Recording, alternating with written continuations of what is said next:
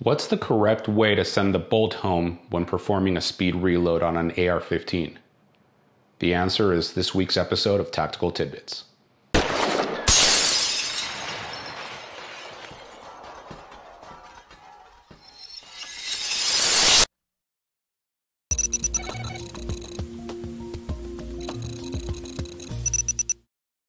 Hi friends, I'm Herman Morris of Alpha One Tactical, asking you to please help me spread the word of personal safety by sharing this video in whatever medium you're watching it.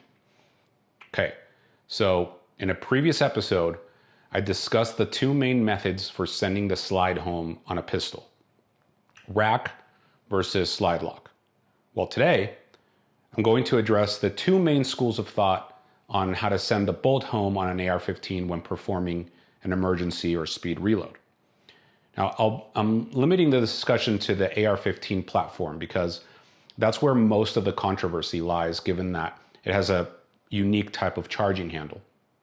And as with everything I discuss with regards to training, there are no absolutes, only trade-offs. Both of these techniques are perfectly acceptable, but I will explain the pros and cons of both and why I teach one over the other. All right, so the two main techniques for sending the bolt home when it's locked back are pressing on the bolt release, or also known as the ping pong paddle above the bolt catch, or by simply pulling the charging handle to release the bolt stop. Simple. Well, when it comes to speed reloads, I teach the former. I'm going to tell you why. The main contention between the two schools of thought about working the charging handle versus the bolt release usually comes down to gross motor skills versus fine motor skills. And if you've watched my video on that topic, you know that it's not just about those two categories, but that simple versus complex motor skills also come into play. So it's important to note that unless you're using an AR-15 as a club, every manipulation we perform with one is a complex motor skill. But you might ask, well, in the pistol video, didn't you prefer the power rack method over the slide lock method because it's a gross motor skill? Well, no. I mentioned that it depended on the level of commitment to training by the student, whether it would be beneficial to learn a fine motor skill over a gross motor skill when they are both complex. In addition, I gave a couple of reasons why the power rack method provided added value beyond the gross motor skill aspect. Namely, that it afforded more compression of the recoil spring, which can help in adverse conditions. And here's where I see a big disconnect with a lot of folks. They see a perfect analog between the power rack and actuating the charging handle on a rifle, as well as the slide lock being the exact same as the bolt or catch release.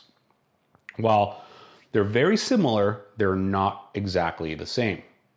Here's why. For starters, it's important to note that while a pistol can be used optimally with both hands, it can be used one-handed without issue. A rifle, on the other hand, is a two-handed affair, period. In addition, when you look at a bolt carrier and the charging handle, there are two separate parts that are not attached to each other permanently. In a pistol, when you manipulate the slide, you're directly manipulating the part that cycles. In a rifle, you're manipulating a part that comes into contact with the bolt carrier group. So it's not the same. Now, the similarities between the slide lock on a pistol and the bolt catch on an AR are much more similar, except that in an AR-15, the bolt catch is also a bolt release. There are two different buttons on the same mechanism. Okay, well, why does any of this matter? Well, if we recognize that all rifle manipulations are complex and require two hands to perform, then we are already locked into having to train in order to be proficient at any of them. While the gross motor skill aspect of releasing the bolt by working the charging handle at first glance would seem like a plus, the reality is that it doesn't provide added value, since it means that it will take longer to get you to your two-handed firing position, including cheek weld and sight picture. You spend more time holding the rifle up with one hand. It's the bottom line. Now, if we're doing a proper reload, our support hand should already be at the mag well, and all we need to do is send the bolt home. Having the mag well as an index point, our thumb can easily find the bolt release, and it doesn't require much force to press.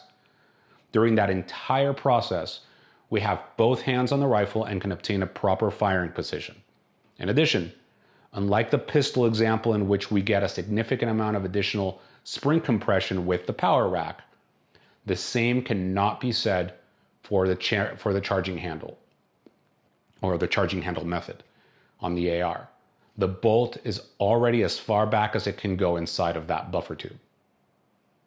It's also important to note that when we're resolving other issues such as a double feed, let's say, we also have to train to lock the bolt back in order to resolve it, right? So we're always drilling other fine motor skills, and this one is no different. So put in the time to develop these skills into a second nature so that you can perform them under stress no matter what they are. And we'll teach you how to do just that at Alpha One Tactical. So check out our class schedule at alpha1tactical.com. We'd love to have you. See you next time.